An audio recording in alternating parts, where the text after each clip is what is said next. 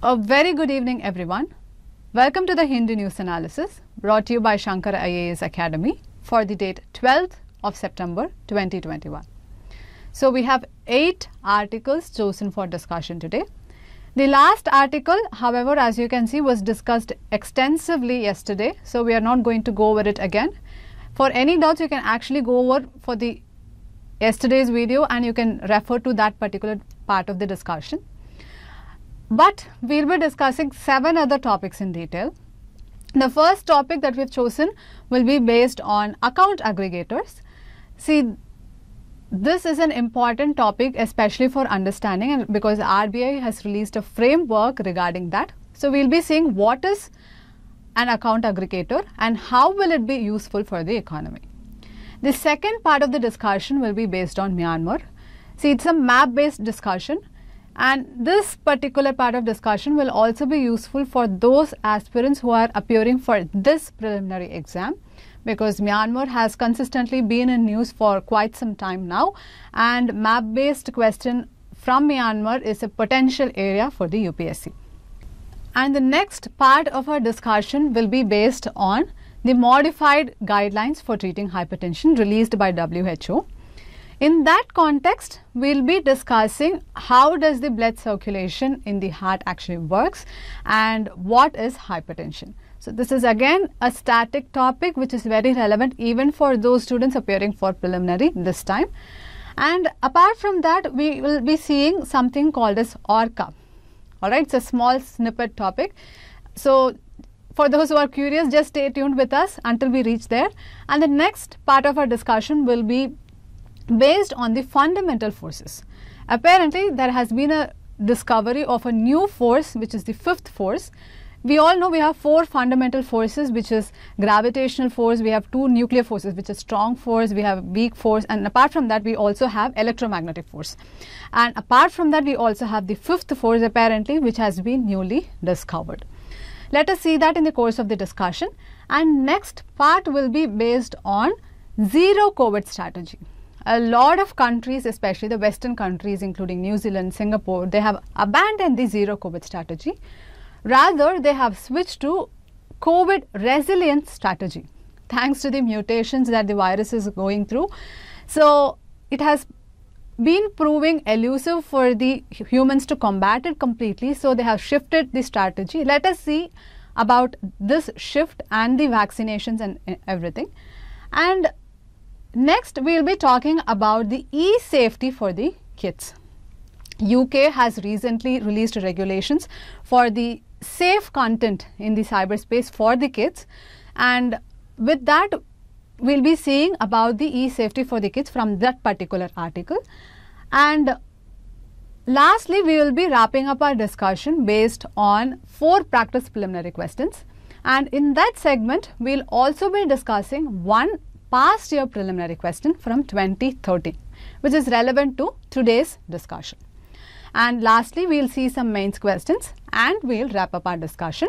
So with that, let's move on to the discussion for today. Now look at this FAQ article. See, recently the Reserve Bank of India has launched an account aggregator framework. This framework is aimed at making financial data more easily accessible. So let us first understand what is account aggregator framework and how this account aggregator framework is important. So here is the syllabus relevant for this discussion. So first, let us start with understanding account aggregators. See, account aggregators are intermediaries. So what they'll do is they will collect data from one financial entity and exchange it with another. See, there are financial entities like banks, and then we'll have insurance agencies like LIC. We may have mutual funds. So they are all financial entities. Then we may have entities like SIDBI. We may have institutions like NABARD. They're all financial entities, and one person A may take an insurance from LIC.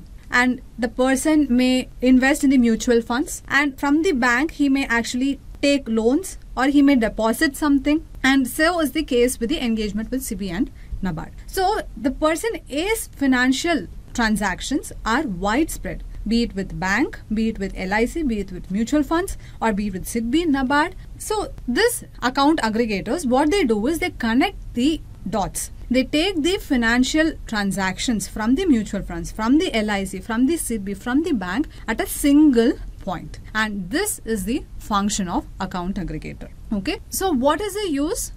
Say the bank is processing a loan application from a potential borrower. So the bank may want to access a variety of financial data about this particular borrower, say A. And this is where account aggregators come into play. See, the lending bank can access details of the borrower's savings, about the loan repayments, about the mutual fund holdings, about the insurance holdings through an account aggregator. And the account aggregator would have the required details whenever asked for. But it is important to note that the borrower should have given consent for sharing this data. See, consent is very important, especially in the data age. See, data once lost is lost. Say you don't want to disclose an information or your name, and somebody else takes your name and they disclose your name. So the world is not going to forget that this is your name. So the data once lost is lost. So that is exactly why consent is very important in the data age. So coming back to the article, so the borrower should give consent to the account aggregator for sharing his data with the lending bank.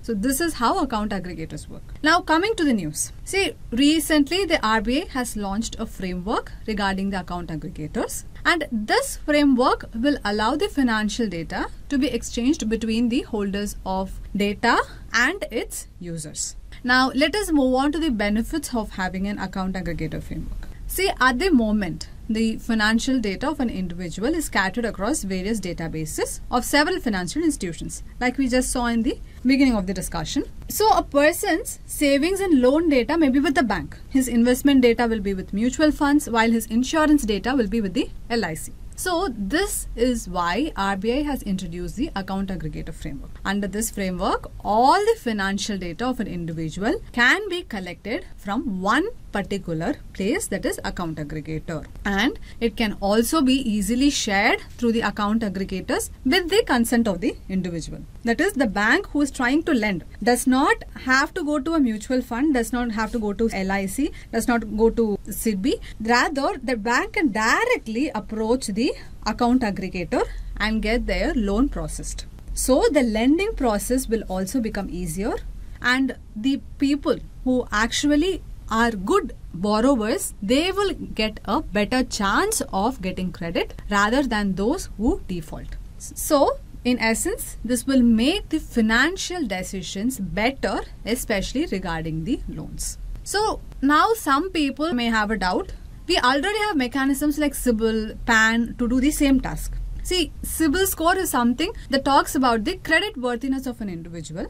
That is, the individual's credit behavior, that is the person repaying her loan, is the person not repaying her loan, will be reflected in the CIBIL score. So we already have that mechanism. Now, why do we need an account aggregator? So the scope of the existing mechanism, that is the CIBIL, PAN and all, is very limited. Take for example CIBIL. So we all know CIBIL gives the credit worthiness of the individual. Similarly, take PAN. PAN tracks the financial transactions of an individual. But according to this article, both their scopes are limited. PAN captures only a limited number of transactions which are of value higher than certain minimum threshold.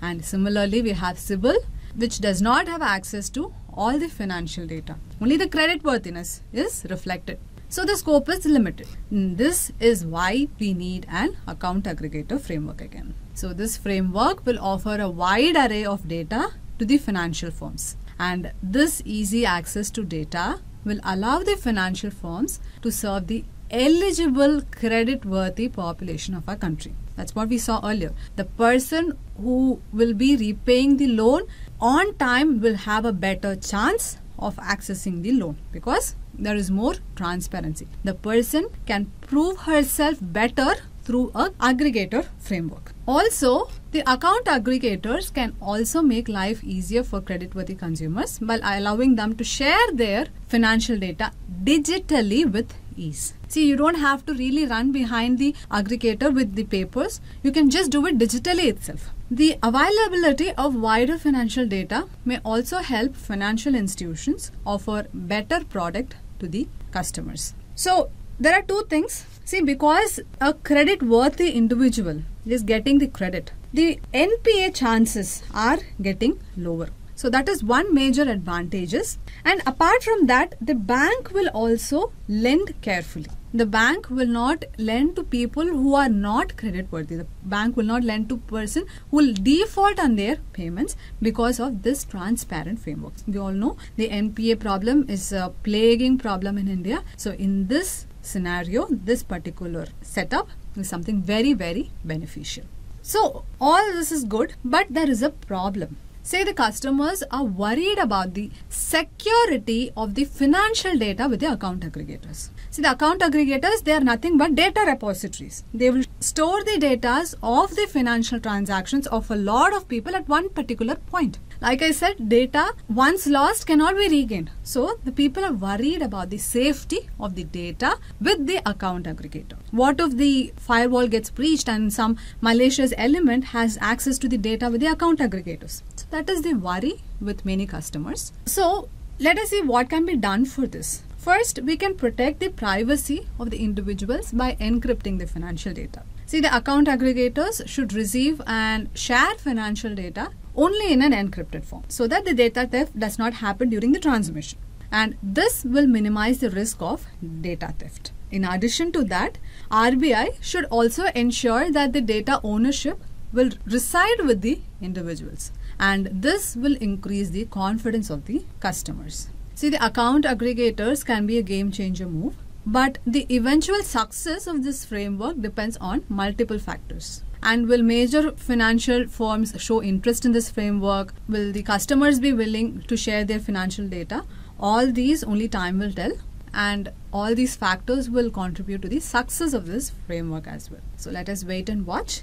So in this discussion, we saw about account aggregators. What are account aggregators? How are they beneficial for the economy? And how the data with the account aggregators can be protected. We also saw that. So keep this in mind. With that, let's move on to the next segment of today's discussion.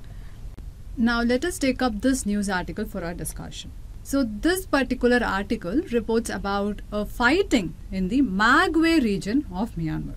See, this Magwe region is in central Myanmar. Now in this context, let us quickly refresh our learning on the region of Myanmar. See, Myanmar was initially called as Burma, and this particular country is located in the western portion of the mainland Southeast Asia, and it is a very population dense country with a population of about 54 million. And note that the biggest city of Myanmar is Rangoon, which is how it was formerly called, and now it is called as Yangon, and its capital is Naypyidaw. As you can see from the picture, Myanmar is the northernmost country of the Southeast Asia, and it is shaped like a kite, right, with a long tail that runs along the Malay Peninsula. And now I'm talking about its bordering countries. Remember that Myanmar shares border with China to the north and northeast. And we have Laos to the east. We have Thailand to the southeast. We have Andaman Sea and Bay of Bengal here to the south and southwest. And we also have Bangladesh to the west. And we have India to the northwest. See, also know about the states that border the Myanmar. See, there are 4 states that border Myanmar. This includes, first is Arunachal Pradesh, we have Nagaland, we have Mizoram, and we have Manipur. Again, we have Manipur here, we have Mizoram, we have Nagaland, and we have Arunachal Pradesh. See, this Arunachal Pradesh, we have tri-junction area. See, beyond this point we have China, and below that we have Myanmar, and this side is India. So remember the states that border Myanmar, and as you can see from the picture, the entire Myanmar can be divided into 5 physiographic regions, and they are northern mountains, western range, we have a plateau in the east, and we also have coastal plains, and apart from that we have a central basin and lowlands.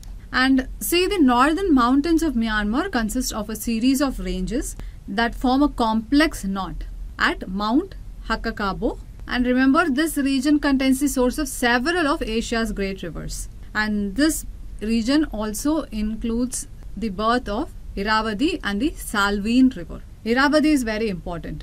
And remember, Irrawaddy rises and flows wholly within Myanmar, whereas Salween, that also serves Myanmar, rises in China. And about 3/5 of Myanmar's surface is drained by the Irrawaddy and its tributaries. At the apex of its delta, the Irrawaddy breaks up into a vast network of streams and empties into the Andaman Sea through the multiple mouths. Here it is. See, when we talk about Irrawaddy, it is also important to talk about Irrawaddy dolphins. See, the Irrawaddy dolphins are predominantly present in 3 rivers. One is Irrawaddy in itself in Myanmar, and we have Mekong River, and then we have the Mahakam River. And in the Indian side, it is found in the Chilika Lake in Odisha. We all know Chilika Lake is a lagoon, and it is Asia's largest and the world's 2nd largest lagoon. And in 1981, this lake was first declared as the Ramsar Convention. Remember that. Now, coming back to the Irrawaddy dolphin, this Irrawaddy dolphin is designated as endangered in the IUCN Red List. So, remember that. Now, let us get back to Myanmar. Remember that Myanmar has got 2 major lakes. One is Indavgi and another one is Inle Lake. Just remember the names, that is more than enough. See, regarding Myanmar, you will have to remember the countries bordering it and the states in India that border Myanmar. And the most important river in Myanmar, Irrawaddy, you will have to know. And besides that, also remember a piece of information that Mekong River forms a brief border between Myanmar and Laos. So that is something very important, and it also serves Myanmar very briefly. It's one of the longest river in the Southeast Asia. Just keep that in mind. See, Myanmar is a friendly country of India's and a close neighbor as well. So map-based question from Myanmar is a potential preliminary exam area. So keep that in mind. With that, let's move on to the next segment of today's discussion. Now look at this news. The World Health Organization recently released guidelines for the treatment of hypertension. And in this context, let us discuss the non-communicable diseases, and we will also discuss about hypertension in detail, which is mentioned in this particular article.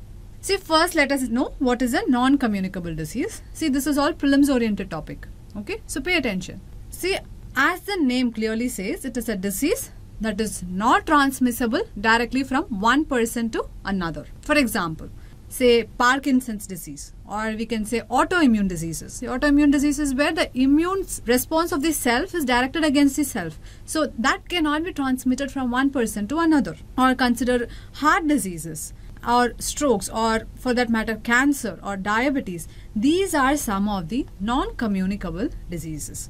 So a disease is communicable only when it is caused by an external pathogen, and it becomes non-communicable when it is caused due to the malfunctioning of the organs that is already present in our body. And see, the NCDs may be chronic or acute. See, a chronic disease is something that manifests over a period of time, over a long time. On the contrary, an acute disease means it appears suddenly and lasts for a short amount of time. So NCDs can be chronic and acute. And know that the NCDs are the leading cause of death globally. In 2012 alone, non-communicable diseases were responsible for about 68% of all the deaths. And this number is approximately 38 million. And also, it is important to note that half of the non-communicable disease deaths were under the age of 70 and half were women. So with the new lifestyle changes and everything, the number of non-communicable disease deaths are also increasing year by year. So this is about non-communicable diseases. See, the article also mentions about hypertension. So in that context, let us see hypertension, which is relevant for our exam. So in that context, see, this is a science and tech topic. So first let us understand the normal functioning of the heart, and then let's proceed on to know about the hypertension. See, we all know heart beats, right? We have like 2 sounds, lub and dub. Let's see how they are produced in the heart. So consider this as a heart, okay? So we have the right atrium, right ventricle, and the left atrium and the left ventricle. So the right atrium and the left atrium, they receive blood from the outside source. And the right side of the heart has blood that is carrying carbon dioxide. and the left atrium has blood that carries oxygen. Okay, and here we have the tricuspid valve separating the right atrium and the right ventricle, and we have the bicuspid valve separating the left atrium and the left ventricle. Now when the heart beats, we hear two sounds. So when there is a contraction in the heart, we call it a systole. So when there is a contraction, the blood from the right ventricle and the left ventricle are sent outside the heart. And when there is diastole, the blood from the right atrium and the left atrium reaches the right ventricle and the left ventricle respectively. So this is how the heart functions. So just to send the blood outside through a vessel, the heart contracts, and that is called systole. And when the heart relaxes to send the blood from atrium to ventricle, it is called as diastole. So as you can see, the systole is where the pressure is exerted and diastole is where the heart relaxes. See, when the blood is sent out, we have blood vessels. So the blood goes through the blood vessels. See, in a hypertensive case, what happens is, before that let us understand the normal pressure. So when the blood passes through the vessels, this exerts some kind of pressure on the walls of the vessels. And when they exert some kind of pressure on the walls of vessels, we record it as the blood pressure. Okay, and when this exertion of pressure over the walls of the vessel increases, we call it as high blood pressure. And when it gets beyond a range, we call it as hypertension. So this is how the blood pressure works. And let us see the normal ranges of the pressure. See, generally we saw that systole is the pressure exertion, right?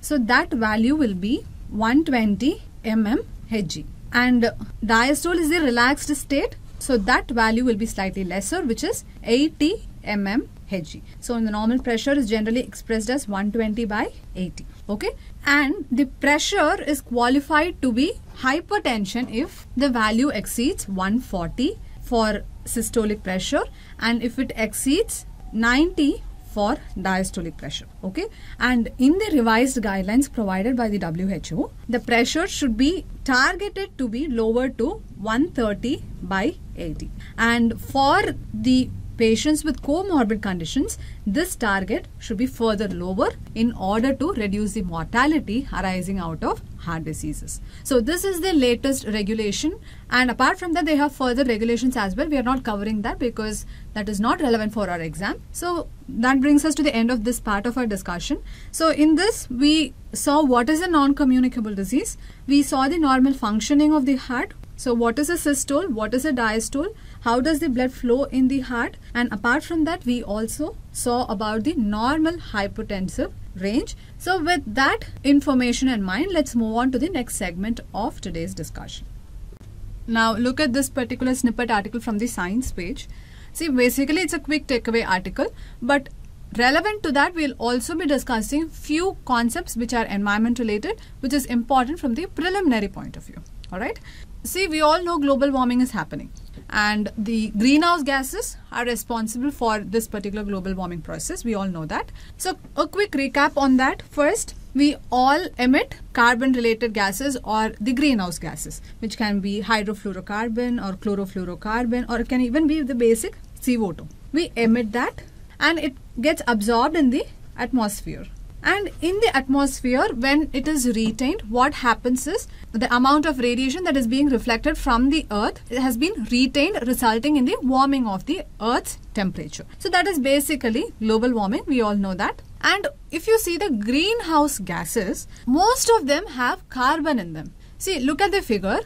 As you can see, we have carbon dioxide and we have methane, which is CH4, and we have PFC, which has carbon. We have chlorofluorocarbon, which has carbon. So as you can see, about 5 out of the top 7 greenhouse gases, they have carbon. So as a strategy to reverse the climate change, absorbing the carbon from the atmosphere is something very important. And a lot of research has also been going through in this direction. So in that context, people try to capture the carbon from the atmosphere. See, here you will have to know two concepts. The first one is carbon sequestration, and another is carbon capture. See, both these terms are interchangeably used. We can say that carbon is sequestered from the atmosphere when it is done very naturally, that is through plants. See, we know photosynthesis requires carbon dioxide. So plants absorb the carbon dioxide from the atmosphere and they make their food. So when plants, they themselves absorb the carbon dioxide. And when it is a natural process, it is called as a carbon sequestration. See, we are attempting to absorb the carbon from the atmosphere by planting trees. And yes, that will be a carbon sequestration process. Okay. Next is the carbon capture. See, we call a particular technology as carbon capture if it is man-made. We try and attempt to capture the carbon from the atmosphere through some kind of scientific technology. So, carbon capture is an artificial technology, whereas sequestration is a natural process. So, keep that in mind. So, according to this article, carbon capture technology machine has been put into motion, and this particular machine called as ORCA is the largest direct air carbon capture facility. Okay, and as you can note, this is located in Iceland, and you will have to remember this from the preliminary point of view. See, another fact that you'll have to remember relevance to this is that it captures about 4,000 tons of carbon dioxide per year. So in 1 year, it captures 4,000 tons of carbon dioxide. So this is the amount of carbon dioxide that we as Earth people release in just 4 seconds. So imagine the amount of carbon dioxide that we release in 4 seconds requires 1 year to be captured by the world's largest carbon capture technology. So that is the detriment that we are creating to our planet Earth. So let us live responsibly and let us play responsibly. So with that, let's move on to the next segment of today's discussion. Now let us take up this snippet article. This snippet article talks about a fifth fundamental force. We already know 4 forces. See, these 4 fundamental forces and also the fifth force that is recently discovered, they are all important for the preliminary exam. So pay attention. See, there are basically 4 fundamental forces. That is strong force, weak force, the electromagnetic force and the gravitational force. See, the electromagnetic force and the gravitational force operate at atomic and the molecular scales. That is, they operate at a bigger scale compared to the weak and strong force. The strong and weak force, they operate only at the nuclear scales. That is very, very, very small level. So let us look at these things in detail. First, let us talk about gravitational force.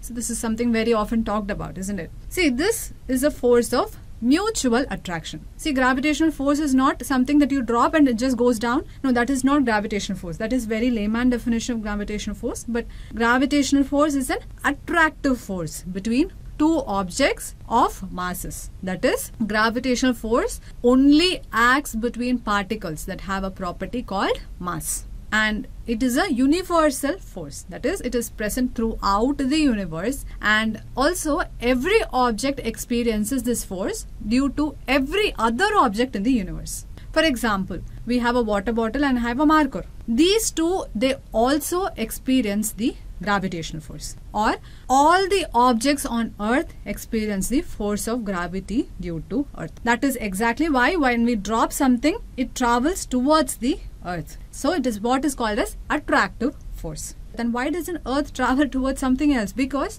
Earth is a massive body. It has higher gravitational force compared to anything else on the Earth. And that is exactly why Earth attracts anything that is on the surface. Also, we have the moon, where the gravitational force governs the motion of the moon as well. And in this way, gravity also governs the motion of bodies falling to the Earth. Next is the electromagnetic force. It is the force between the charged particles. Here we are talking about the electric charge. See, the electric charge is the basic property of matter carried by some elementary particles. And this electric charge can be positive or negative. So generally, when these charges are at rest, the force that is acting acts in such a way that if there are like charges, they are repulsive. That is, say there are 2 positively charged particles placed close to each other, they are just static. In that case, they repel each other. Okay. And on the other hand, if they are unlike charges, say one is positive, one is negative, they tend to attract each other. And when these charges are in motion, the story is entirely different because they produce magnetic effects. And this creates a magnetic field and gives rise to a force on a moving charge. And in such a scenario, generally both electric and the magnetic effects and their forces are inseparable. And that is why this force is called electromagnetic force.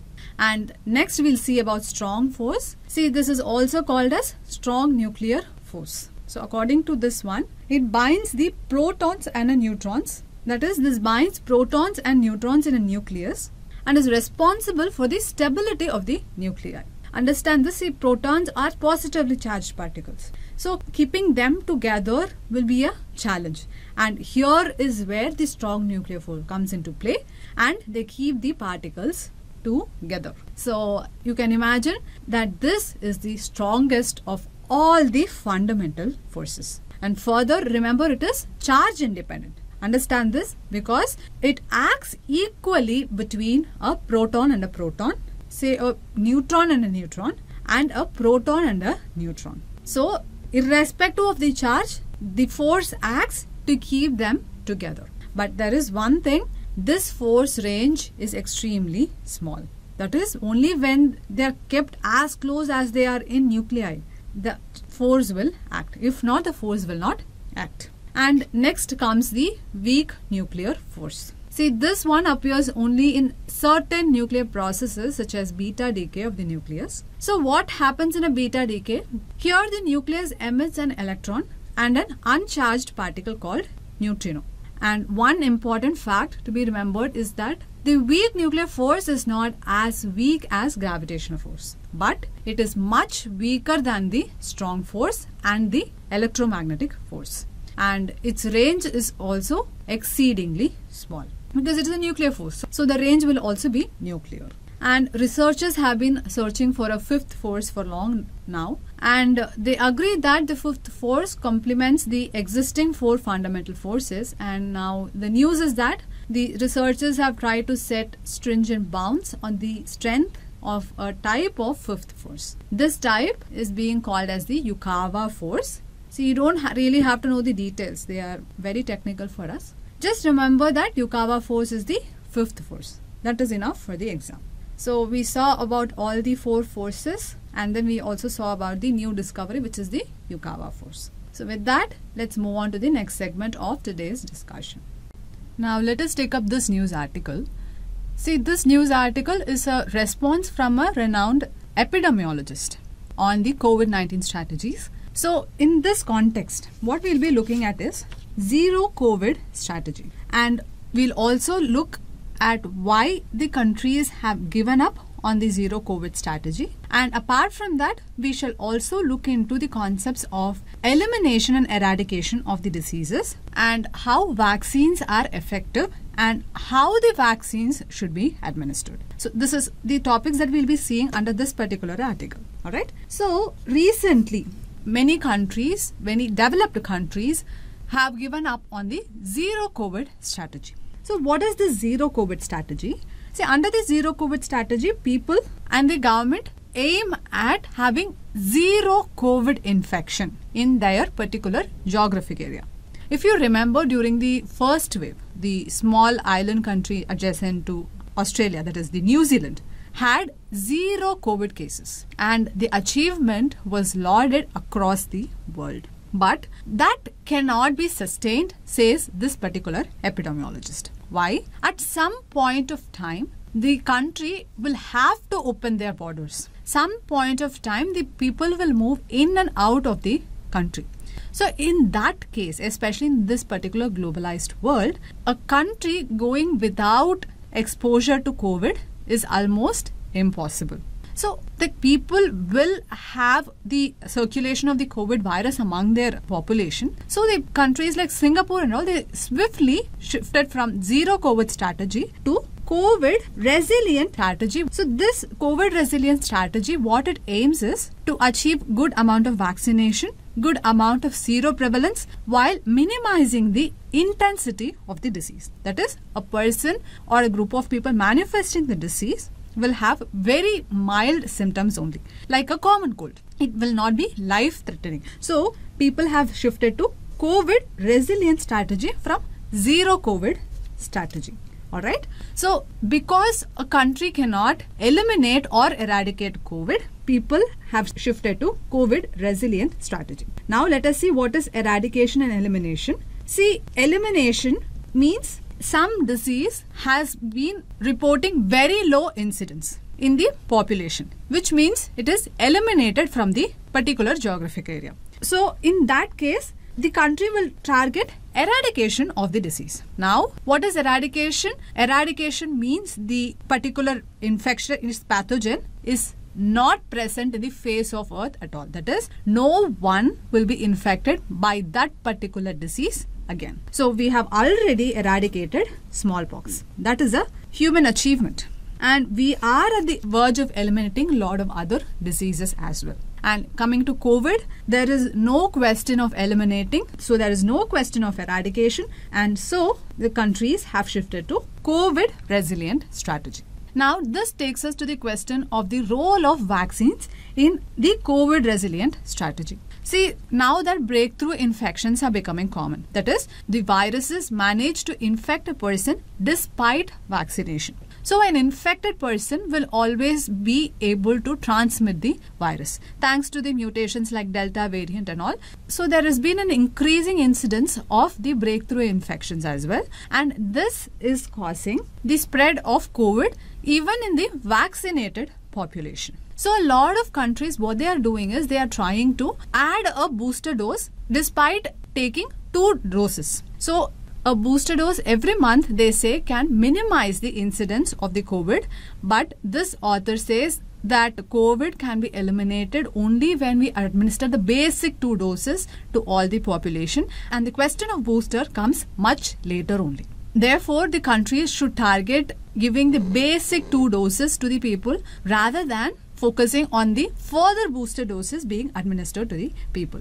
And the author also notes that there is no scientific backing as well for the efficacies of the 3rd or 4th or 5th booster doses given to the population. So, this is about the article in essence. So, we saw about the zero COVID strategy, we saw about COVID resilient strategy, we saw about eradication, elimination, and we also saw about the vaccine efficacy among the population in determining the future trajectory of this infection. Alright, so with that information in mind, let's move on to the next segment of today's discussion. Now, let us take up this news article for discussion now. See, children have traditionally been unsafe. They were one of the vulnerable sections of the societies always.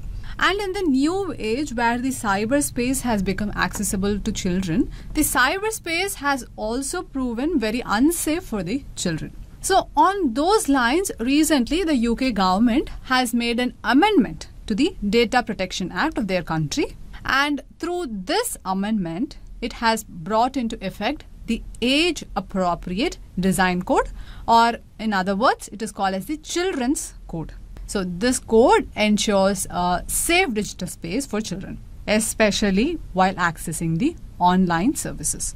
And this particular article is written in this backdrop. It's more of an explainer of this children's code. So, the syllabus covered by this FAQ is highlighted here. So, first let's briefly see about the threats faced by the children online. As per the findings of a research on the threats faced by the children were found to be targeted with graphic content just within 24 hours of creating their social media profile. Say a child called Somu creates a profile. He's aged 13. He creates a profile online, say in Facebook or in TikTok. He wants to make videos on TikTok. He creates a profile. And whenever you create a profile, you will also furnish your age. And for responsible digital space, the Facebook or Instagram or TikTok should not provide this particular account with some harmful content, which could be sexually explicit, or which could be something which does not promote body positivity, or which has a distorted image of self, or some content related to suicide. So, a young person as young as 13 who is entering their teenage, these kind of stuff can actually harm the mental well-being of this particular child. And Facebook or TikTok or any other social media platform for that matter, they do not take responsibility. They simply provide this particular account with the feeds that they normally provide to any other feeds. So within 24 hours, this particular child is exposed to these kind of harmful stuff. And another major issue is that despite knowing the age of the children, the sites or companies enable unsolicited or voluntary contact from the adult strangers. So this is especially true in case of Facebook and all, where the page in itself has been created to socialize. But this child has been exposed to a stranger who knows nothing about the child, and the child can actually be manipulated by this particular stranger. So this is another risk that they pose. And apart from this, such platforms also recommend damaging content to the children. So when I say damaging content, it may include a lot of stuffs like materials related to eating disorders or extreme diets and others. And as we know, data forms the heart of the digital services that presently exist. And this data starts to generate right from the moment we start our online activity. See, the data is generated for all possible information right from where we start our choices or preferences. And when you closely analyze the set services like that of the graphic content, voluntary contact, and the other concerned area that we discussed above, we can find that these are certainly not bugs. They are not shown to them by mistake. The point is, these social media platforms, they just do not care, and they really don't want to regulate what is being shown to a child and what is being shown to an adult. The responsibility that they vest on themselves to show contents to children is not realized. And even if these services were not conceived with the intent of putting children at risk, these content still end up reaching the children and thereby resulting in some irreversible damage that may actually cause to a children. And see, the harsh truth here is that these services are purposely designed to increase and multiply the followers' engagement and activity. See, as I said, the child that creates this particular account could be 13. See, 13 is such a tender stage. The person is a child and also they are entering a teenage and they are going to see the world through the digital window. And the stuff that reaches this particular child through the digital window shapes the mentality, the thought process of the child, and it will define the future views of this particular child. And just because they want to market something, they use this particular vulnerability to push their activity because it gives them revenue. And the generated data is later used to manipulate or persuade children for further revenue generation. Now, coming to the Children's Code that was enacted in UK. See, the Children's Code or the Age Appropriate Design Code, as we saw earlier, consists of 15 standards which the online services need to follow. See, this code applies to all information society services which are likely to be accessed by children. So when I say information society service, it refers to any service which is normally provided for remuneration at a distance by electronic means and at the individual request of recipient of services. And this could include all apps, programs, search engines, social media platforms, or it can even include the marketplaces. Then we can see the websites and also online messaging services. And apart from that, it also includes electronically connected toys and devices. And remember that unless the service provider is able to prove that children do not access the service at all, it is required for them to consider making changes as per the demand of the code. So this is a very progressive move. And note that this code applies to all companies that use data of children in the country, including in both UK and non-UK based companies. See, this is because primarily the aim is to make the entire architecture child friendly, not just the specific region. And also, if it is not based in UK also, the content can still reach the UK based children. So that is the rationale behind this. So to conclude, the need for special safeguards to children in all aspects of their life is in fact rooted in the United Nations Convention on the Rights of the Child itself. And already tech majors like TikTok, Instagram, YouTube have tightened the safety rules for children, even though it is officially in place only in the UK, thanks to the precedents created by the UK. And on that line, if these tech giants continue to universalize their safety architecture, then it is obvious that the children across the world would benefit from the code. So basically, they can actually create a safer digital space for the children. So this is all about the code. See, you can code the age-appropriate design code on your essay, for that matter, related to children, or any question that asks you to describe about the child safety in the digital space. So this is basically very relevant with respect to social issues topic. So with that, let's move on to the next segment of today's discussion. So as the last article for today, look at this. See, this particular article is about the performance-linked incentive scheme. Yesterday in Kirtana ma'am's lecture, she extensively covered it systematically, so we are not going to get into that all over again. If you have any doubts, you can of course go back to yesterday's video and refer that. So with that, let's wrap up our article section. Now let's start off with our practice preliminary questions session.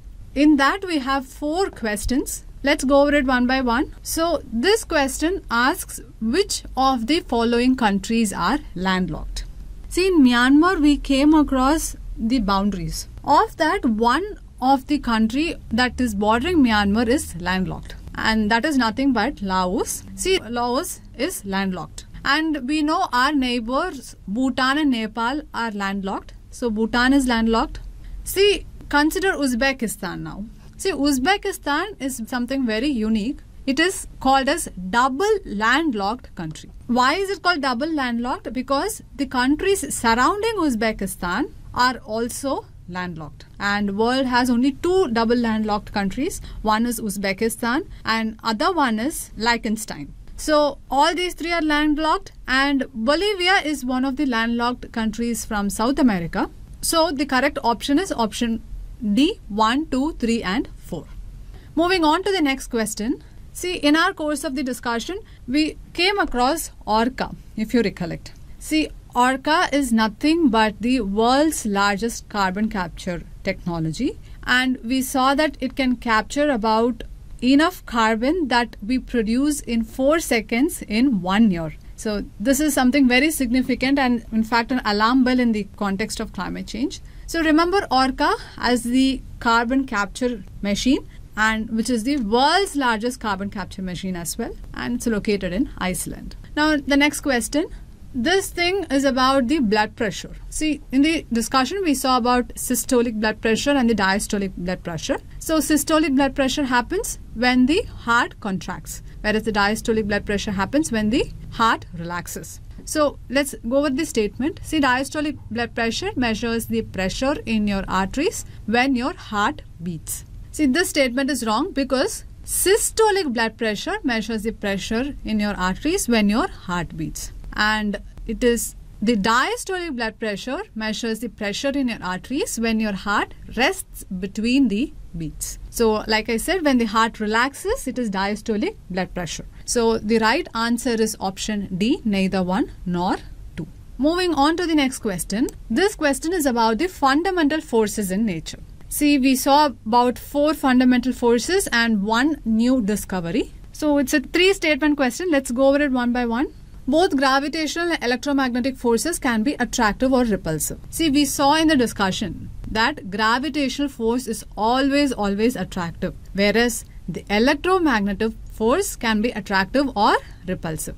So the first statement is wrong. So we have been asked to identify the correct statement. Just by knowing this piece of information, we can eliminate option A, B and D, and we can narrow down at C. But still, we'll still go over the statement. The second statement says the range of gravitational and electromagnetic forces is infinite, while that of strong and weak nuclear forces is short.